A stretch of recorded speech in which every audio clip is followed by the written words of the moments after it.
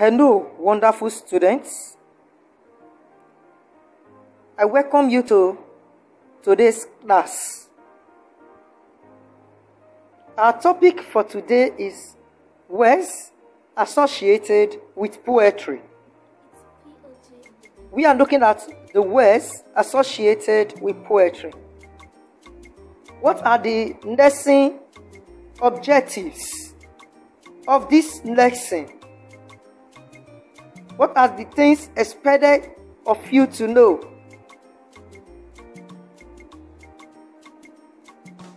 By the end of today's lesson, you should be able to first list some words, at least 15 words associated with poetry. Also, you should be able to discuss robustly 10 of the words mentioned. What are these words associated with poetry? What are these words? The words associated with poetry include allusion. Allusion is a reference that a poet makes to a person or a place or to a thing or even an event that has happened in the past with the supposition that the readers already have the knowledge. So when a poet makes an allusion, it makes reference to a past event. It could be biblical event with the belief that the readers already know what he or she is trying to talk about. For instance, when you say 30 pieces of silver, this is an allusion to mean betrayer. That is a biblical allusion. We also have anaphora. It is a repetition of same word or phrase at the beginning of each line. Anaphora is a repetition of same word or phrase at the beginning of each line. We also have anapest. This is a metrical foot that is containing two unstressed syllables followed by a stressed syllable. We have other words associated with poetry. There are so many. We can't exhaust them. So we'll continue to look at some of them. We have words like caesura. What is caesura?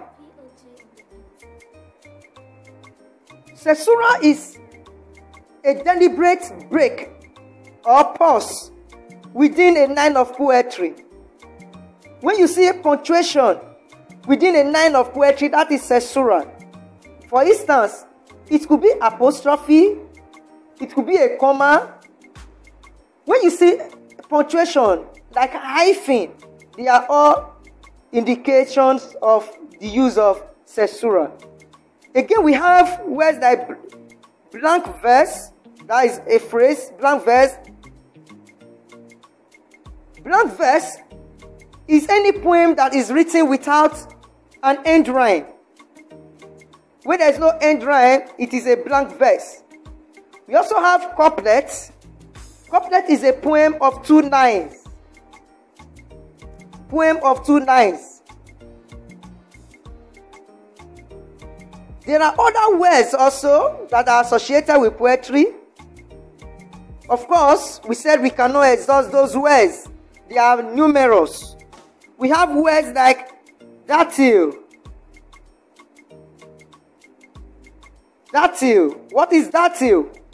It's a foot that consists of 1 stressed syllable followed by 2 unstressed syllables.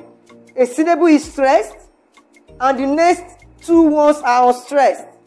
That is dactyl. We have enjambment. Enjambment means run on line. When an idea in a poem is not exhausted in a 9, and then it continues in the following 9. That is enjambment. We also have epigraph. Is a short quotation or verse that comes just immediately after the title of a poem, or it could be a book or chapter. When you have a title and then there is a short quotation just immediately after that title, that is called epigraph. We also have foot. Foot is the basic measurement in poetry. It consists of 2 or 3 syllables. Foot is the basic unit of measurement. We still have other words associated with poetry. There are so many. We have words like amb. What does it mean? Let's look at amb. Amb consists of unstressed syllable followed by a stressed syllable. In a sentence, when you check a sentence, the first syllable there is unstressed, the next one is stressed, then amb is used. We have iambic pentameter. Iambic pentameter consists of 5 arms. Iambic pentameter consists of 5 arms, which means there are usually 6, that is 5 arms, that is 10 syllables in iambic pentameter. 5 arms, which means the first is usually unstressed, followed by a stressed syllable. We also have meter. Meter is usually the rhythmic measurement of a 9. It talks about the pattern of beats. Sometimes in poetry, meter is used interchangeably with foot, or if you like, you can call it feet. Let's look at the number of feet in a 9. When we have 1 foot in a 9, what is it called? When we have 2 feet, what is it called? When we have 3 feet, what is it called? Let's look at number of feet in a 9.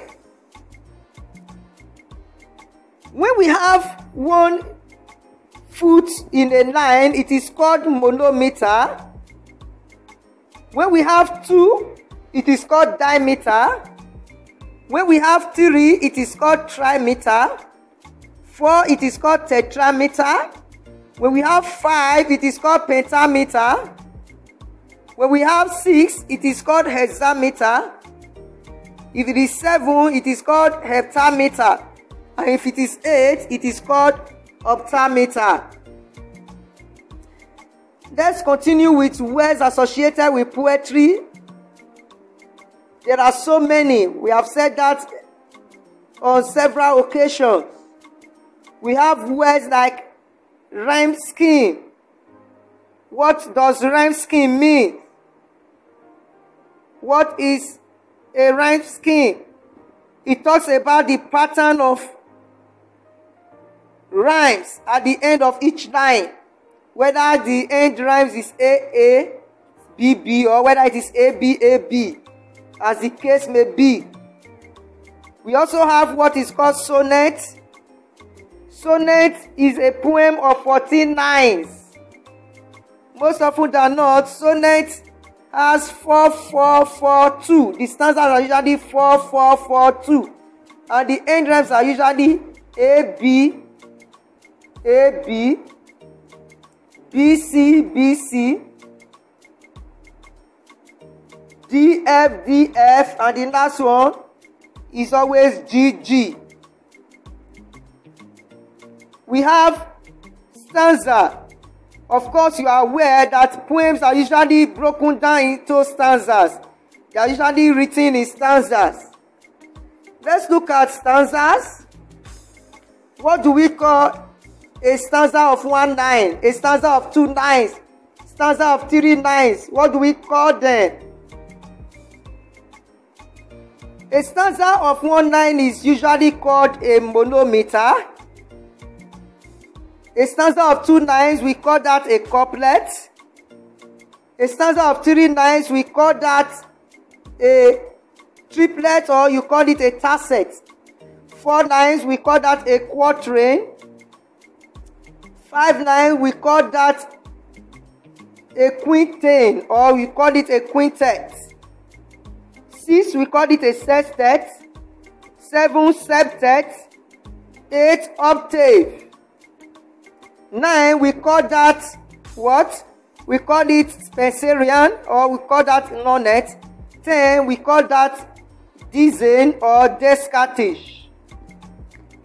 So let's look at more words associated with poetry. Let's see more words like trochee. What does trochee mean? What does it mean when we talk of trochee in poetry? It means metrical foot that consists of a stressed syllable followed by an unstressed syllable. We also have mood.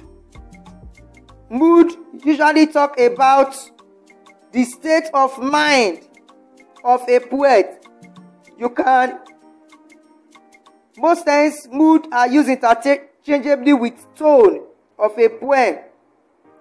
We have poetic license. Poetic license talk about the liberty, the freedom that a poet has to use the language of his choice. We also have what is called theme. Theme tells us the central message or the main message of a poem. Also, we have refrain. Refrain is all about repetition of lines at regular intervals in a poem. Repetition of lines at regular intervals in a poem. Having known so many words associated with poetry, I will urge you not to just fold your arms and relax yourselves. Go through these words over and over again until you are able to gain mastery of these words. When you are able to gain masteries of these words, then you should be able to appreciate poems as good as possible. In our next class, we will be discussing the various figures of speech and sound. Until then, do have a wonderful time ahead. Goodbye for now. Thank you very much.